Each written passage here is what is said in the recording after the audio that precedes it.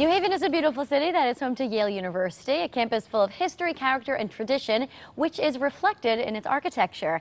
In a new book, An Education in the Grotesque, Matthew Duman features the Gargoyles of Yale University. Matthew's a photographer and graphic designer and joins us now on Connecticut Style. Nice to have you here, Matt. Nice to be here.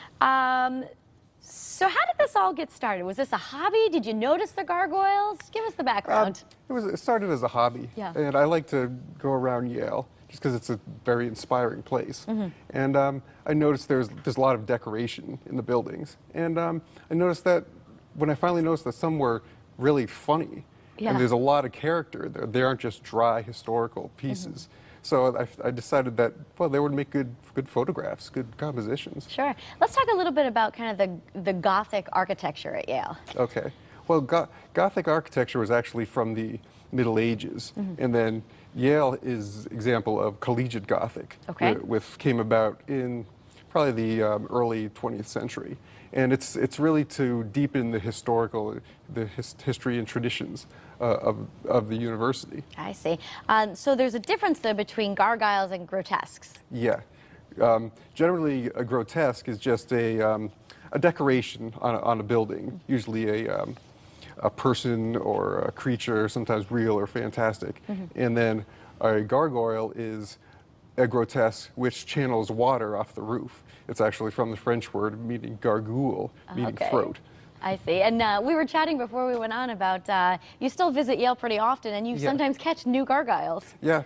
Just the other day I was down at the Hall of Graduate Studies, and right under a nook way up inside, I looked up and there's a guy sticking his tongue out at you.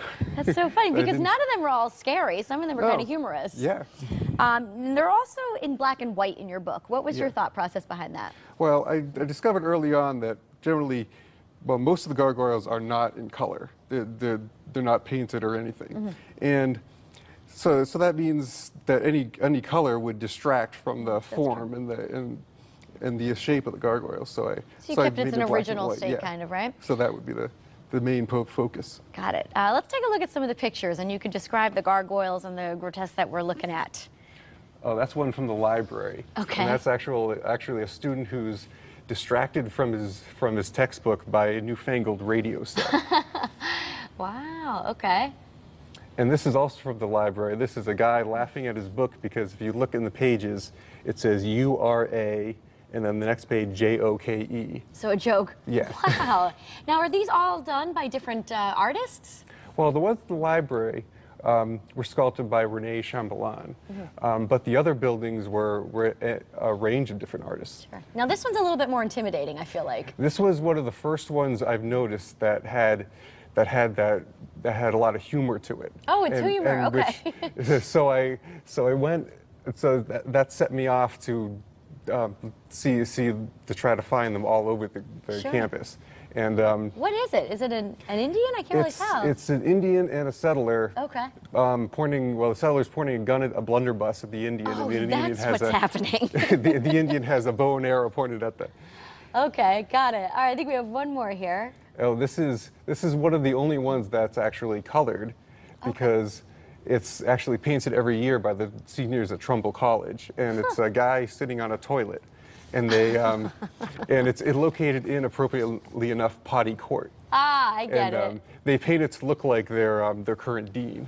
No kidding. That's kind of a lot of tradition there. And then lastly, and this is also in Trumbull. This is actually the top of the Trumbull Master's house. This is a demon who stole a crown. Wow, and they all have little stories behind them, right? Yeah. Matthew, you have some upcoming appearances where we could learn more about these gargoyles. Let's put it up on the screen. The first one is going to be at the New Haven Public Library. Give us the details. Yeah, at 3 o'clock I'll be doing a lecture, and then it'll be followed by, at 4 o'clock, a tour. Oh, great. Throughout around the campus? That's awesome, okay. And then back for wine and cheese afterwards at the library. All right, very good. And then you have another one coming up October 9th. You're going to be over in Naugatuck at the Whittemore Library. Yep, I'll be doing a lecture there as well. And you recommend signing up ahead of time for these? Yeah. All right. And where can we find your book? At my website, which is www.yalegargoyles.com. All right. Thank you so much for being here. Thank you. All right. More style after the break. We're heading into the kitchen with the Cocina Cops. When style returns, we'll be right back.